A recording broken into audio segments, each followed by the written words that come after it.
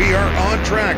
Moto 2 Pro Snow Bike, and the whole shot does not go to the Cowboy Jesse Kirchmeier. Instead goes to, looks like Keaton Ward on the 195. Kirchmeier went wire to win the first moto, and he is already charging up alongside Keaton Ward, looking for that #1 spot as they carve through the FXR turn. In the front of the field, Kirchmeier has the advantage. And Keaton Ward keeping Kirchmeier honest here. He's charging, and Yannick Boucher is in third, not too far behind. They're catching up to Jackie Reese. Keaton trying to make a move here alongside Kirchmeier. Ward trying to make the run, and then Boucher is right behind him. This is a pretty close battle here as we get ready to come down to the final lap or two. So now Kirchmeier can get away while these two are dicing for the second spot.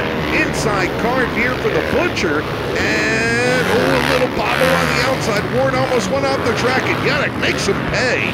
And Kirchmeier, well, look at the gap there. It's starting to narrow. Boucher is hard on the hammer here, and he might have a shot at Kirchmeier here in the final lap. Jesse Kirchmeier takes the Snow Bike Moto 2 win.